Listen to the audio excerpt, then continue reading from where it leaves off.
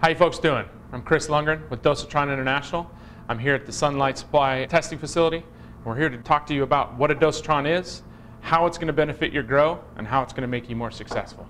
The science behind a Dosatron is that we've got a piston which actually moves up and down that's connected to what we call a plunger.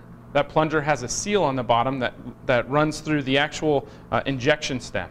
Working very similar to a syringe, it draws that product up, brings it up into the bottom housing, and blends it right here in line. As an example, I'm going to go ahead and turn this unit on. This is a clear unit. These units come in blue, so you won't have to worry about the clear. This is for demonstration purposes only.